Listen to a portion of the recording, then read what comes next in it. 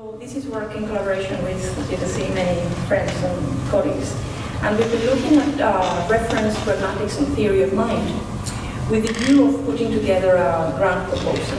And first I'm going to introduce some of those ideas that I'm in the process of trying to structure as a grant proposal. And then two studies. One is a cross-linguistic study looking at reference production in kids and adults. And then it's a failed, speak up.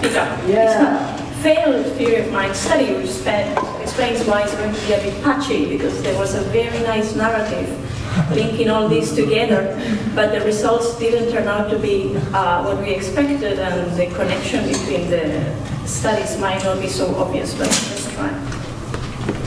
So,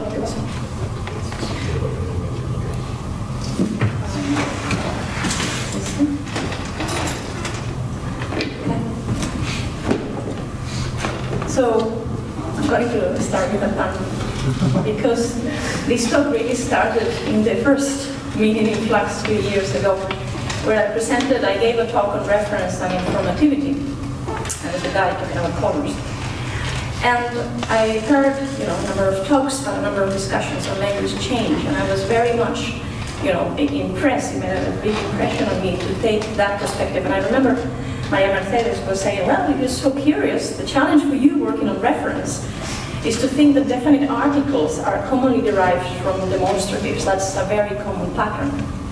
That means that a word like that would give rise to a word like the, meaning a word with a deictic function would eventually gain the status of a marker of definiteness.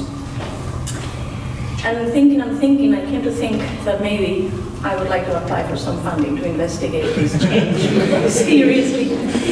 And I went for a question that I've been, toying and considering for a very long time, which is what's the relationship between pragmatics and theory of mind? And with pragmatics I've meant many things, just as it means many things. But in this case I was thinking of pragmatic markers, to give it a general term. The difference between we bought a house and we bought the house. When I say we bought the house, I'm presupposing there's a house we've been talking about before. And it's part of our common ground, and I'm signaling that to you. So what goes in? What's the type of theory of mind that goes into those markers? What are the implications? And 6 months after meeting in Flux 1, I went to Australia to give a talk at ANU, and I met Nick Evans. And I happened to be talking about this with the expert in the room. It was really daring. And Nick then told me about the work that they had just published on the grammar of engagement. So they opened the first paper explaining that human language offers rich ways to track, compare, and engage the attentional and epistemic states of interlocutors. And they define engagement as a grammatical system for encoding the relative accessibility of an entity or a state of affairs to the speaker and addressee. Now, it may sound complicated, but this is the kind of thing that we mark when I tell you we bought a house or we bought the house.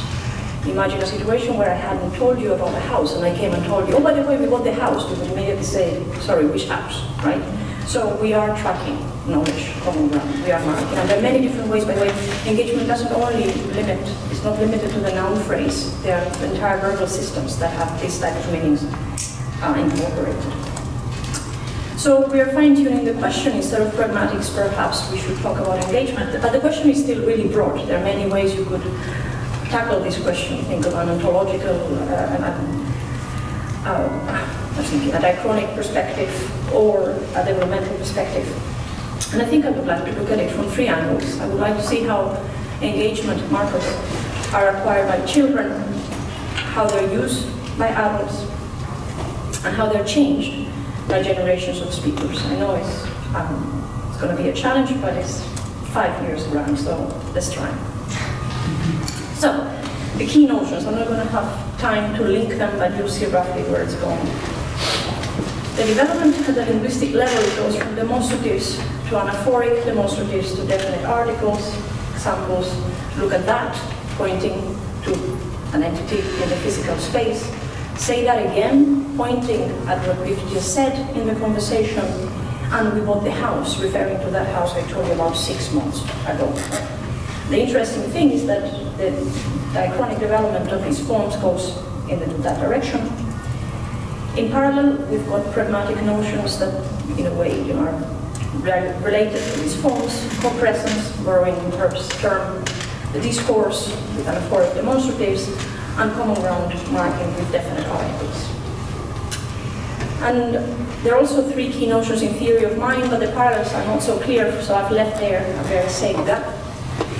But the abilities are joint attention, perspective taking, and epistemic reasoning. And the beauty is that if you look at the experimental record with toddlers and preschoolers, these abilities seem to build on top of each other, right? So they start with joint attention, with the use of demonstratives and pointing gestures, onto epistemic reasoning, and around the age of 4 or 5 with the famous slide. So these are the notions that I would like to be weaving into a narrative. And I think that the interesting question I would like to explore is a diachronic view of common ground. So if we think that a language has gone through this form of development, from that as a deictic word to refer to the co-present, to a marker of definiteness, what's changed in that language community, was changed. And I think that what we see here is a shift in common ground. So what that presupposes is that the common ground is what's physically, what's co-present, what's the physical environment. When you say that again, your common ground extends not only to what's shared here in the immediacy, but to what you just said.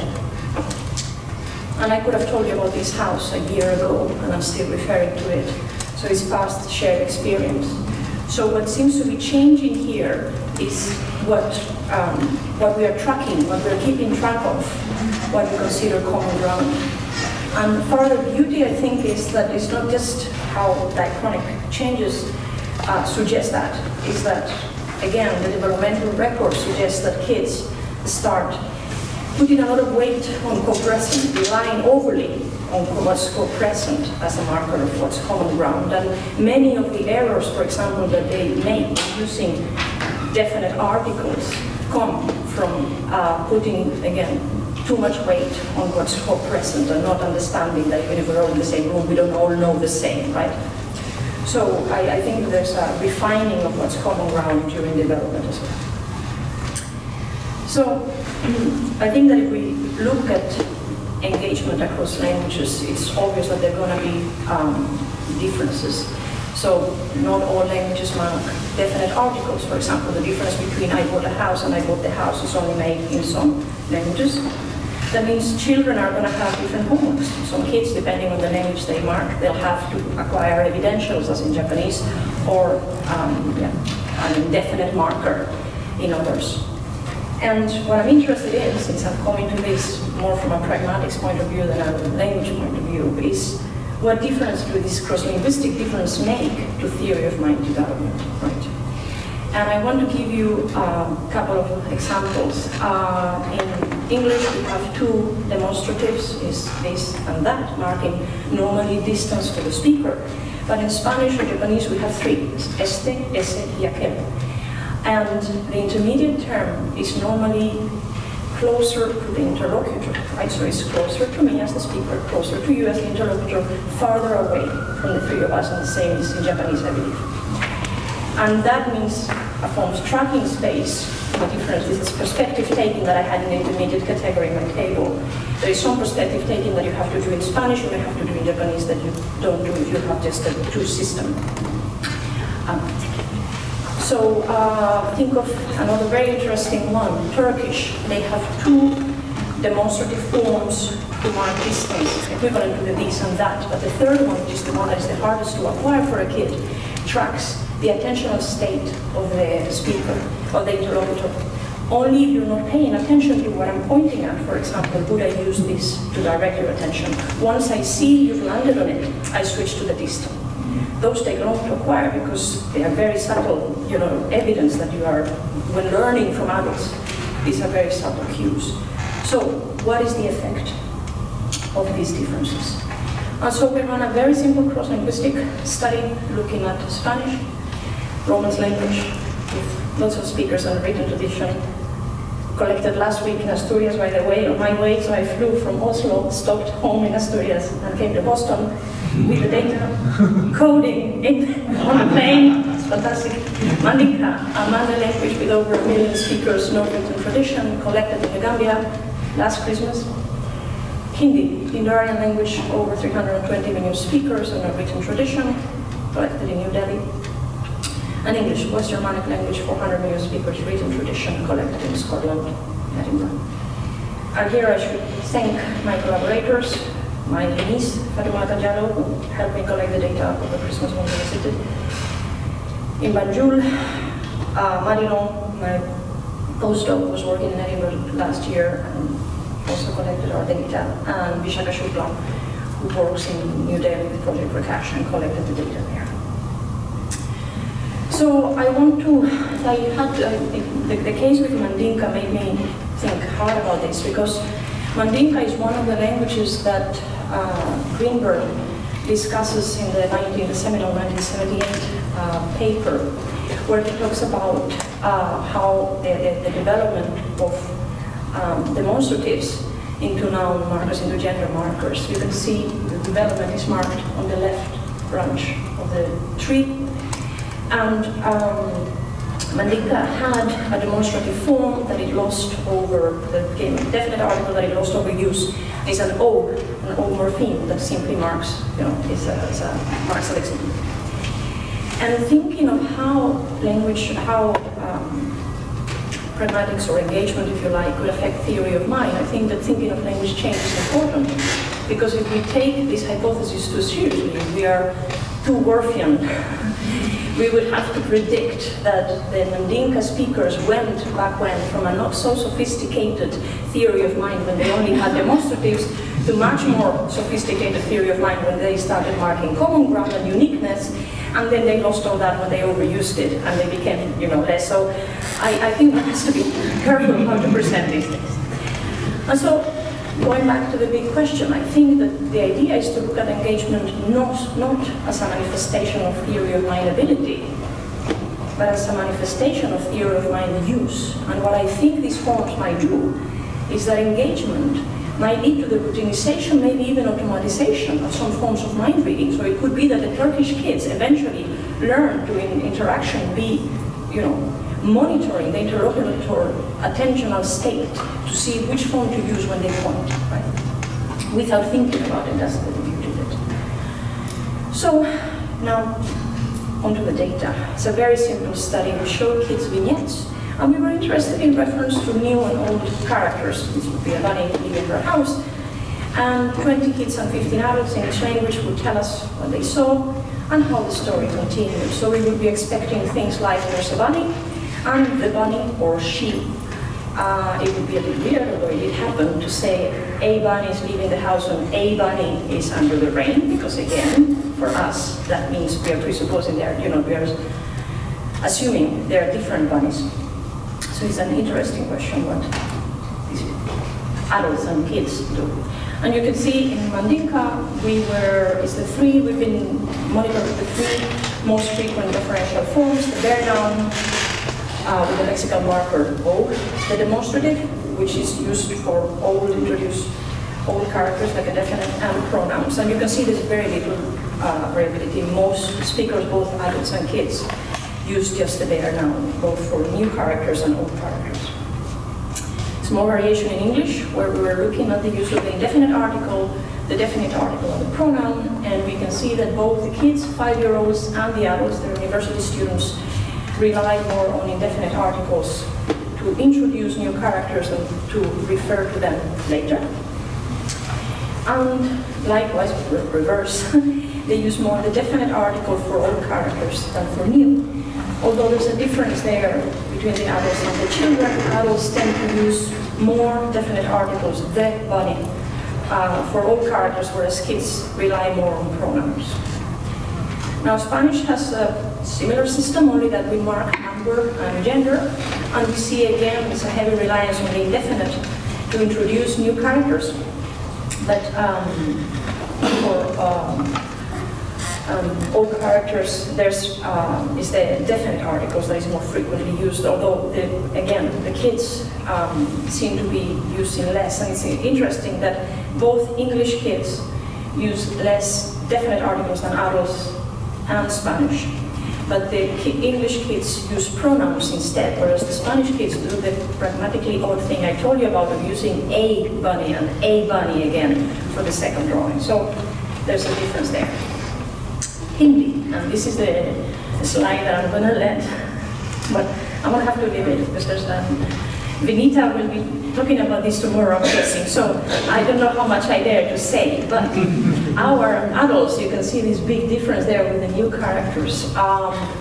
Hindi has a numeral 1 that can be used as an indefinite, right? So they don't mark, they don't have a definite and indefinite articles, but the numeral 1 can be used. And you can see that we see that used, very frequently in the adults, but not in the children. And one possibility is that our adults are students of IIT who are bilingual, or I would say quasi-bilingual in English, so we don't know, some compound there, whether it's influence of English, or this could be an effect that is this an indefinite in the making. I don't know, I leave that question with you, but we can see differences, although we have to collect more data with monolingual adults.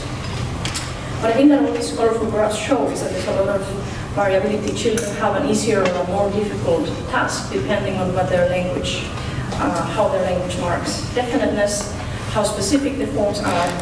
And what I was interested in was to look at the effects of this variability on theory of mind. And this is a very simple task that I had designed a couple of years ago with Julian, Jara-Ettinger, who's here, and Gary Chibra at CEU.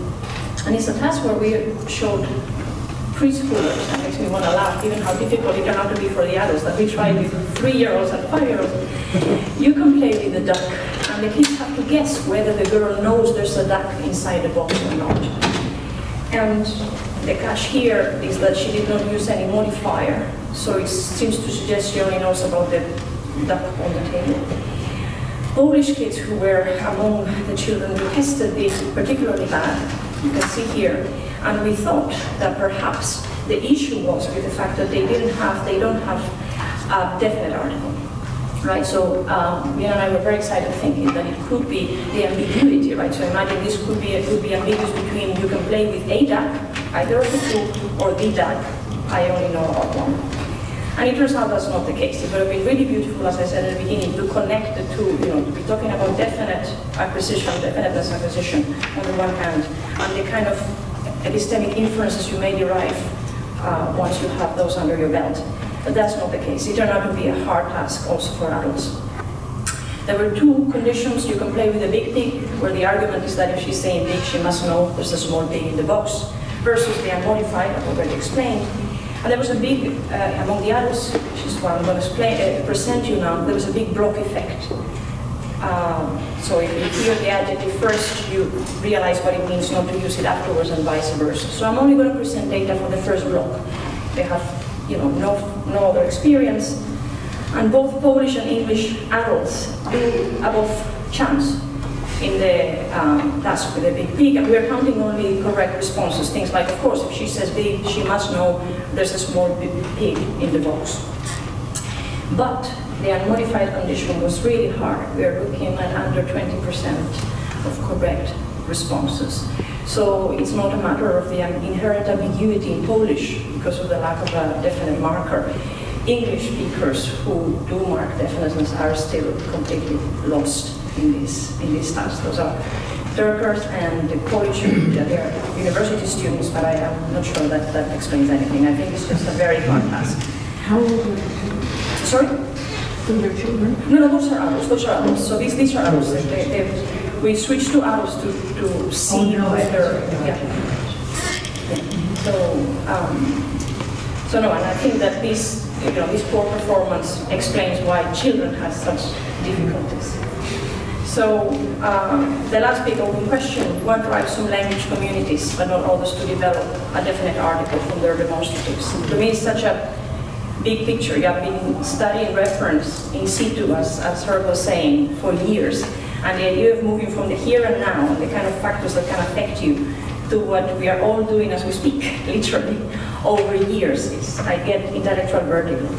So I put the question to Nick Evans, who came to Oslo the day before I went to Spain for my data, and said, Nick, is it just a cycle? Could we just think that these are cyclic forces? And he didn't like the idea. He was like, look, Paula, that presupposes some sort of inertia, and the right conditions need to be met. It's not that every language has a demonstrative system. Not every language will eventually develop a definite article. So what are the conditions? And that's, going back to his book, I found this one line, grammars routinized our most common and central communicative tasks. And now, before I put together the grant proposal, the question is, what we hypothesize those communicative tasks are when it comes to the definite article. So, thank you very much, and special thanks to Maria and her group, and Julian, Jara-Ettinger is also here. Thank you very much.